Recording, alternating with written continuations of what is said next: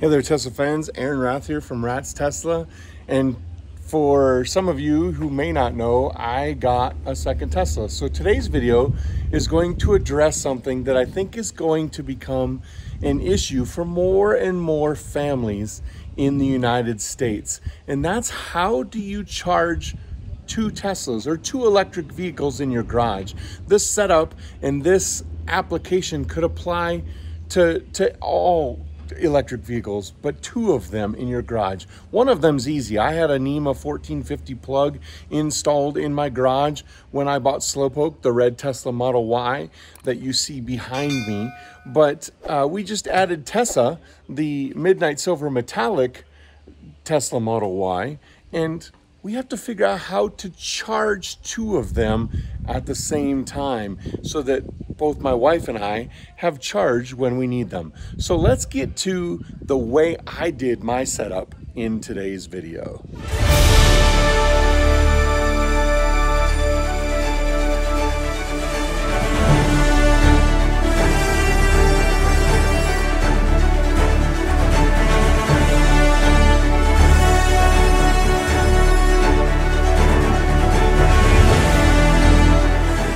As I said, I've added a second Tesla. You can see right there, Tessa sitting in the background to go along with Slowpoke.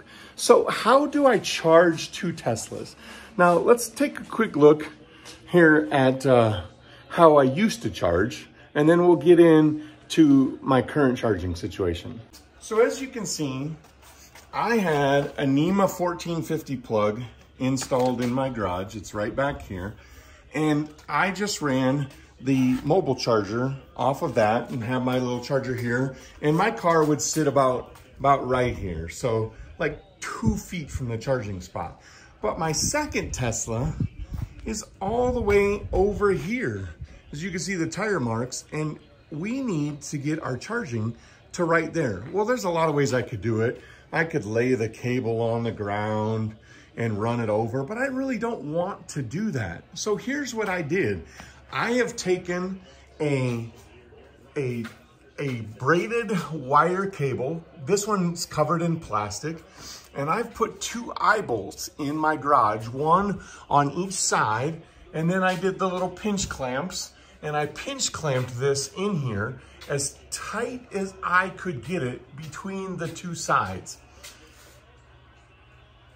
And I'm gonna have a link to all the parts that I used in this installation down below. Everything I got, I bought on Amazon, okay?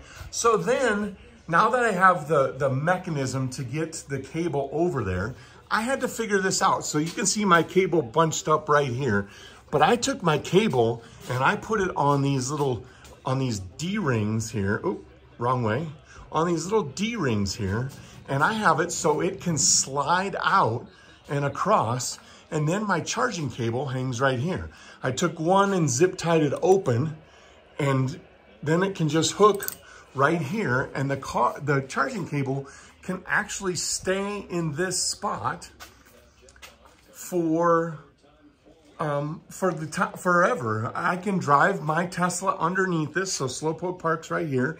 I can drive it underneath this, have plenty of room. I can open up the trunk, plenty of room. And then Tessa slides right in here. And again, I have plenty of room to get underneath that. Now, here's the real question. And I'm gonna walk over here and grab the box real quick.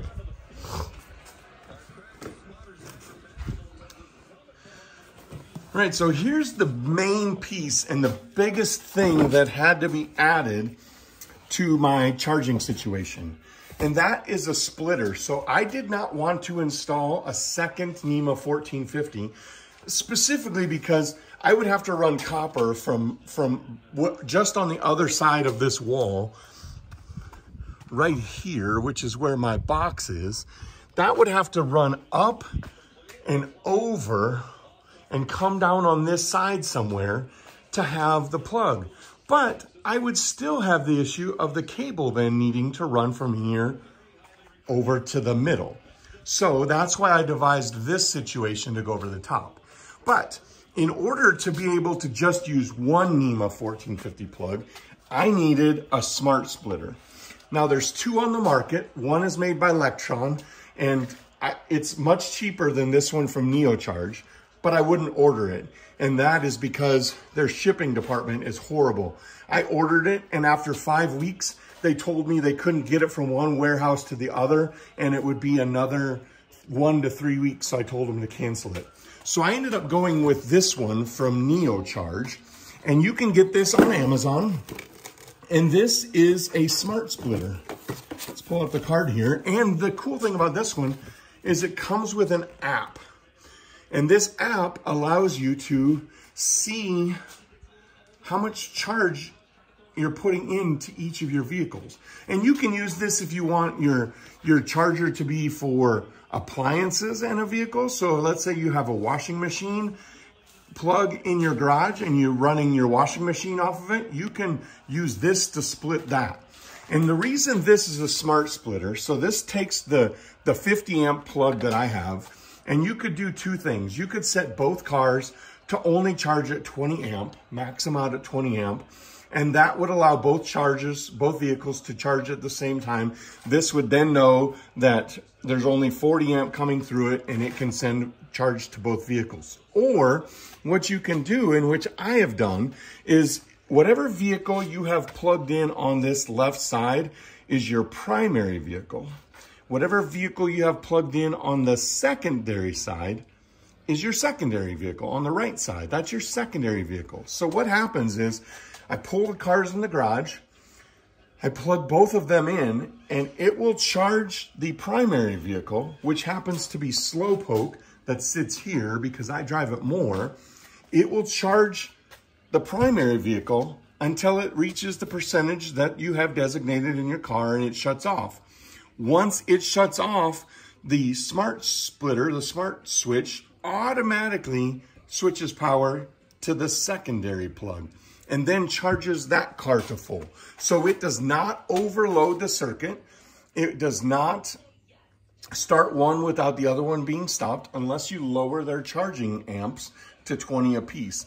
So this right here, along with the setup of two mobile chargers, so I have one mobile charger for my car, and I have a second mobile charger for my wife's car, and they both hang off of this, and then we plug them both in. Mine comes off of this rack, and it's just, 2 feet away, and then up and over with these D-rings, and then we have the plug right here. So this will come off of here and come down and plug right into my wife's car. And I'll demonstrate all of that here in a second. But each one of these D-rings just slides right over this, and then I have the cable zip tied to that, each one of those. And you could put more on here. But again, like I said, this, just hook it on this last one if you want to put it away, and then it just slides over and it stays right there. So if I need my garage cleared so I can do stuff, wash my cars, whatever,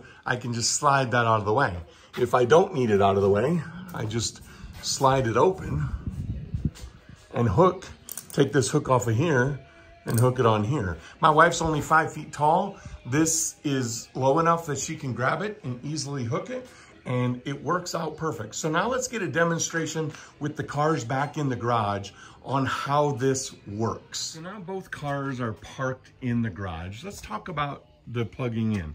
So as you can see, it's not that far from Slowpoke to the charging plug. So it's literally just pulling it off of the plug, opening the charge port, and plugging it in. Now this car will immediately start to charge. I don't have delayed charging on because I don't have peak charging hours. Mine's 9 cents all the time, or 8 cents all the time, excuse me. So you can see my car started to charge. Now if we back up and we grab Tesla's plug and we pull it off the hook, you can see there's plenty of room to pull it over, pop the charge port, and plug it in. Now it'll go through its process. It'll say starting to charge, but then it will immediately stop the charge. So this is odd. It's never stayed on this long, so now it just did. So Slowpoke is charging at 32 amps, which is what I have it set at. And if we look over here inside of Tesla, you can see that it has now stopped charging. And I'm going to close the door back up because you can see it better. But you can see that it has now stopped charging. And it's sitting at 54%. Well, while I come over here and I look at Slowpoke, it's charging. So now these cars will go and Slowpoke will charge until it reaches 80%. It'll shut off its charging, and then Tessa will kick in and charge until it reaches 80%. So this setup now allows it so that I can plug both cars in before I go to bed tonight, and both of them will be charged in the morning, and I don't have to worry about coming out and moving the plug from one car to the other. So there it is. That's my charging setup. You can see I have both cars plugged in and charging at the moment. It is charging Slowpoke first, and then it will charge Tessa second. And this setup cost me, well, the Neo charge was about $340, but for the peace of mind that it gives you and for the ease of use that it gives you, it's that much better paying $340. And it has an app so you can switch the charging, you can see how much each car is charging, all of those things. It's a very cool app. So the Neo charge was the most expensive piece. The rest of this, I think I have like $40 into it. Again, I'm going to put links in the description for everything that I used for this setup for you to be able to purchase it off of Amazon. Like I said, I purchased it all off of Amazon. It showed up in 2 days, and it took me about, I don't know, it took me maybe an hour to get everything to go. And the hardest part was stretching that cable. I had to get help and needed someone to help me stretch it. And if you can see in the back, you can tell that there's still extra cable hanging up there. And I left that there for a reason. Some people might say, why didn't you cut that extra off? I left it there for a reason. So if I ever have to re-stretch it, there's something to grab onto. But that'll do it for today's video. As always, thanks for watching. Make sure that you get on down below and hit that subscribe button, hit the like button, the bell, the comments, do it all. It doesn't hurt you. It doesn't cost you anything, but it helps me out and the channel out, and it helps us make more videos. And we've got a lot of fun stuff coming up here for both Tessa and Slowpoke. But that'll do it for today's video. As always, get out, go drive, be safe, have fun, and we will catch you in the next video.